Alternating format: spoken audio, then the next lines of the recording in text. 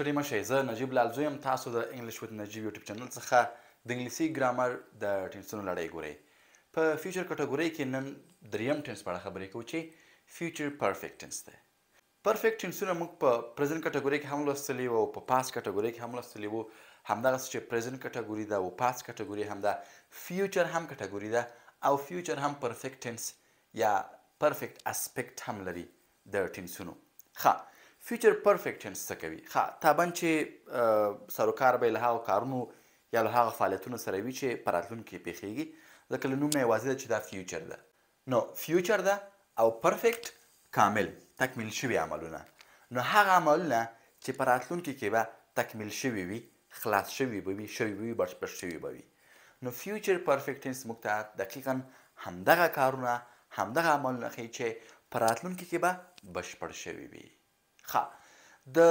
پاست پرفیکټ او پاست پرفیکټ کنټینیوس په څیر په دغه ټینس کې هم موږ دوه عمله لرو خو په هغه ټینسونو کې موږ په تیر کې دوه عمله لرل په دغه ټینس کې موږ په راتلونکي کې دوه عمله لرو په دې معنی چې موږ څه وایو موږ وایو چې یو کار به راتلونکي کې بشپړ شوی وي ختم شوی به وي مخکې له هغې چې دا دویم کار پیښ شي نو یو کار پیښ شوی تکمیل شوی مخکې له هغې چې دویم کار پیښ شي نو په دغه ټینس کې موږ معمولا دوه عمله یا دوه کارونه لرو په تعریف کې څه وایي Future perfect tense expresses an action which will be completed before another action or another time in future. د یو بل کار څخه مخکې یا د یو بل وخت څخه مخکې یو کار به بشپړ شوی وي دا future perfect tense دی زه یو حالت در کوم پښتو کې ورته وایم فرض که تا ته یو ملګری زنګ وهي چې یاره دا غرمې ډوډۍ به یو ځای وخورو نو ته انتظار وکړه ته ورته وایې چې ښه سمه ده څو بجې راځې تا ورته وایي چې یو 2 بجو پورې در رسېږم نو ته ورته وایې چې تر هغې چې ته راځې ما به ډوډۍ خوړلې وي یعنې ته فرض که اوس 10 بجې د سهار نو ته سهار کې او د راتلونکي په اړه خبرې کوې راتلونکي خو ماسپښین 2 بجې راتلونکی دی نو ته وایې چې تر هغې چې ته راځې یعنې تر هغې چې دا کار پیښیږي ستا راتګ ما به کوم کار کړی وي ما به د ډوډۍ خوراک تکمیل کړی وي نو همدغه تعریف دی چې په راتلونکي کې به یو کار بشپړ شوی وي تکمیل شوی به وي مخکې له هغې چې یو بل کار پیښ شي یا له یو بل ټایم یا وخت څخه مخکې اوس په همدغه مثال کې زه بیخي کار نه وایم وخت وایم ګوره تر 2 بجو به ما ډوډۍ خوړلې وي یعنې مخکې له هغې چې 2 بجې شي یعنې یو بل ټایم یې ذکر کړو ما به یو کار بشپړ کړی وي چې به مې کړی وي ډوډۍ به مې خوړلې وي نو په دغسې حالتونو کې موږ فیوچر پرفیکټ ټینس استعمالوو نو زه همدغه مثال په انګلیش کې څنګه وایم د فیوچر پرفیکټ ټینس په مرسته وایم څنګه وایم I will have eaten lunch before you come مخکې له هغې چې ته راشي ما به ډوډۍ خوړلې وي یا که ډوډۍ خوراک یعنې د عمل نه ذکر کوم وخت ذکر کوم څنګه وایم I will have eaten lunch by 2 o'clock یعنې تر 2 بجو به مې ډوډۍ خوړلې وي مخکې له هغې چې 2 بجې شي ما به ډوډۍ خوړلې وي ما به دا کار بشپړ کړی وي یعنې زه راتلونکي خبرې کوم ښه راځم د مین ورب اړه یې غږېږم په دغه ټینس کې مین ورب یا اصلي فعل طبعا چې به تاسو زده کړی وي ځکه چې په هر پرفیکټ ټینس کې ما ویلي چې د هر پرفیکټ ټینس په هره کټګورۍ کې چې وي هر ډول پرفیکټ ټینس چې وي مین ورب یې تھرډ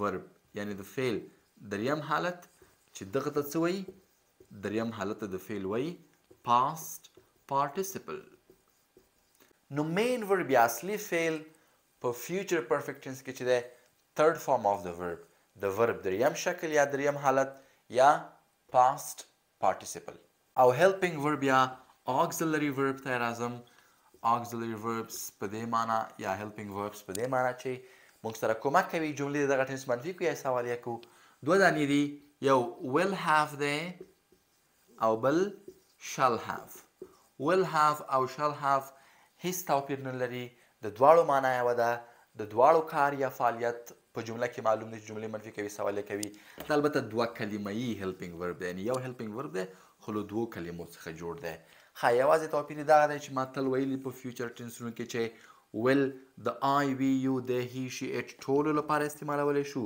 او که مشل استعمالوو یوازې د آی او وي لپاره یوازنی توپیر همدغه دی تاسو که د آی وي لپاره ویل هم استعمال کړئ هیڅ مشکل نشته خو که شل استعمالوئ یوازې او یوازې به د آی او وي لپاره استعمالوئ د نورو سبجیکټونو لپاره نه. نو سټرکچر به د فیوچر پرفیکټ ټنس څنګه وي؟ ګورئ اول تابن چې سبجیکټ به لیکو، ورپسې به هیلپینګ وربز وي. هیلپینګ ورب یعنی یا به ویل هاف وي یا به شل هاف وي. ورپسې مین ورب. مین ورب څوم حالت د فعل دی؟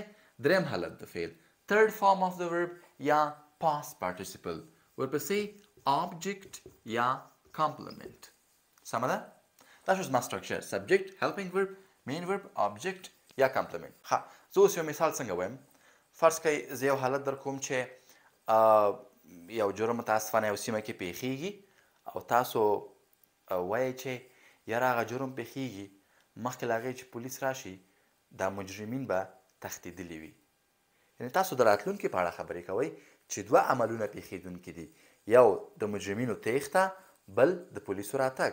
دوه عملونه دي په راتلونکي کې او تاسو وایئ چې مخکې له هغې چې دا کار وشي دا کار به شوی وي. سمه ده؟ تاسو څنګه وایئ؟ ښه، دا خو یو حالت دی.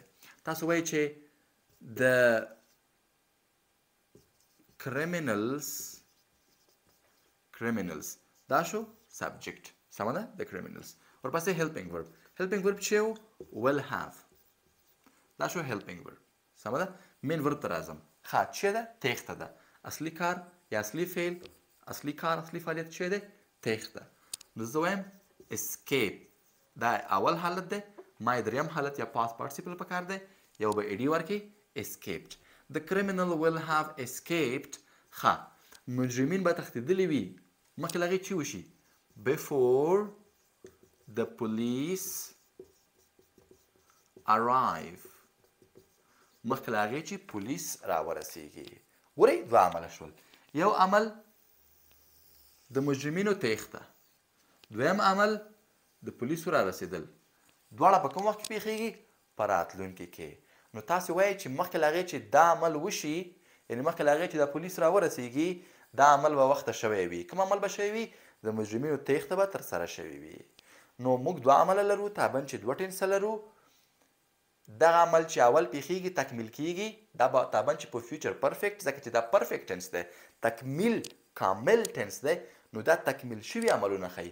نو دا عمل چې تکمیلیږي هغه به په فیوچر پرفیکټ ټنس کې ښیي، او هغه عمل چې دویم پیښیږي هغه به په سمپل پریزنټ یا حال ساده زمانه کې ښیي. سمه ده؟ نو مهمه نه ده چې تاسو اول تکمیل شوي عملونه د جملې په سر کې یعنې جملې په اوله برخه کې ولیکئ او دویم پیښېدونکي عملونه د جملې په دویمه برخه کې. نه، تاسو یې ځایونه هم بدلولی را بدلولی شئ. ګورئ زه اوس همدغه جمله لیکم، خو اول یې هغه عمل لیکم چې before the police arrive. مخکې له هغې چې پولیس راورسېږي. سمه ده؟ ګوره دا سمپل پریزنټ ټنس. سمپل پولیس سبجیکټ او arrive هم اول حالت د فعل، نو دا سمپل پریزنټ ټنس دی. before the police arrive دا دویمه برخه چې د جملې چې د criminals دا مجرمین چې دي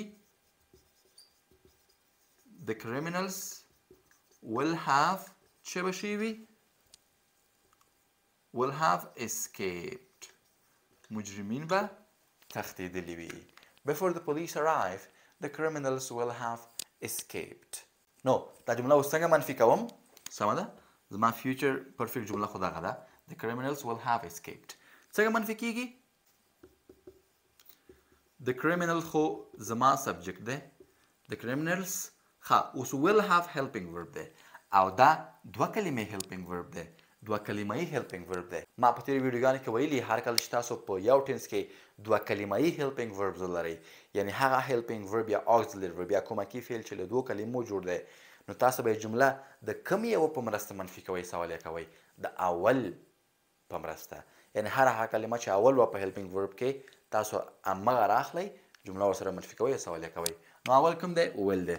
نو will به زما ټول کار کوي. will نه وروسته به not لیکم، جمله مې منفي شوه، ورپسې څه پاتې؟ have پاتې دی، escape پاتې دی. will not have escaped. ښه، the criminals will not have escaped. مجرمین به نه وي تښتېدلي. سمه ده؟ د will not لنډ شکل یا اختصاري هغه چې ډېر استعمالېږي هغه څه دی؟ won't. ښه دا و منفي. څنګه سوال یې کوم؟ بیا هم helping verb راولم جملې سر ته. will ورپسې سبجیکټ مې څه دی؟ the criminal will the criminals have escaped